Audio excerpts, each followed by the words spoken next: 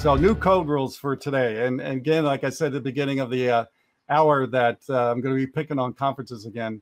American for-profit conferences are taking advantage of speakers, right?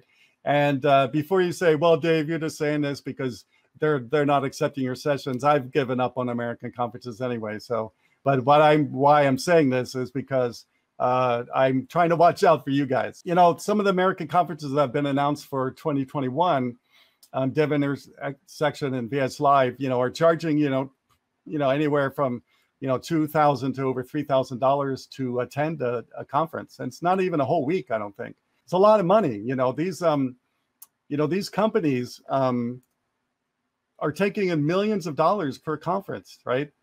They're a big business in America and other countries too, but I'm picking on American conferences because I don't see foreign conferences doing this at this point. I looked at a couple foreign conferences. And so I'm not talking about them. I'm talking about the American conferences. But, you know, even in the past, you know, they haven't really especially paid the speakers what they're worth. That's for sure. The last time that I spoke at a big American conference was 6 years ago, and I only got $500 for speaking, which I think I calculated to be $2 an hour for my work on that presentation. So this has been happening, but, you know, now after pandemic, it seems like things are worse. And so let me say why they're worse. They are not offering at all, no American conferences, reimbursement for travel and or a speaking fee at all. So even the $500, which was pennies really, they're not even getting that anymore. They're taking in a lot of money and they're not certainly giving none of it back to the speakers. That's for sure.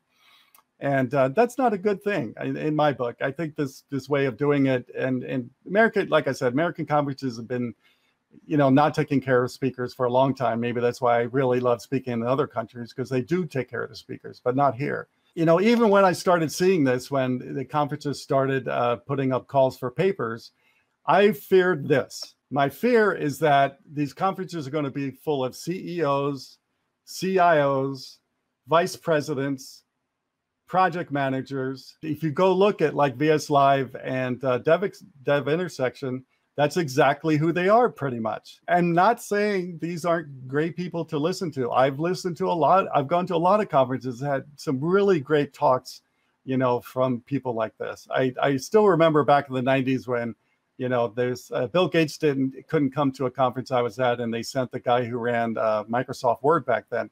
And I thought he had the best session of the conference. You know, the reason, you know, we're getting these type of speakers is because they're going there to sell or market something to you. I'm not sure that's a great idea for the majority of the speakers to be this way at a conference. Because me personally, and you can let me know what you think by putting something in the chat or tweeting at me, I prefer hearing speakers that are just like you and me. We live in the coding trenches every day, and we're solving really hard problems every day. And me personally, that's who I like to hear from mostly at these conferences. Really hardcore technical sessions by people just like you and me. If you want this to change, conferences don't listen to me because I've already bitched at them, and they don't listen to me, dotNetDave. But they will listen to you because you're the ones going to pay $3,000 to go to a conference. So email conferences, demand that they pay for travel and give big speaking fees to speakers so you can get a better variety of speakers.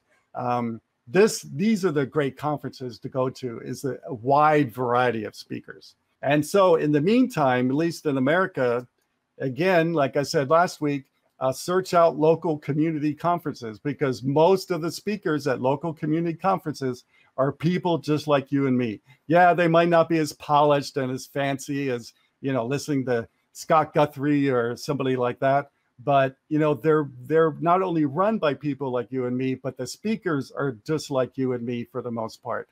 So there's my new code rules for this week.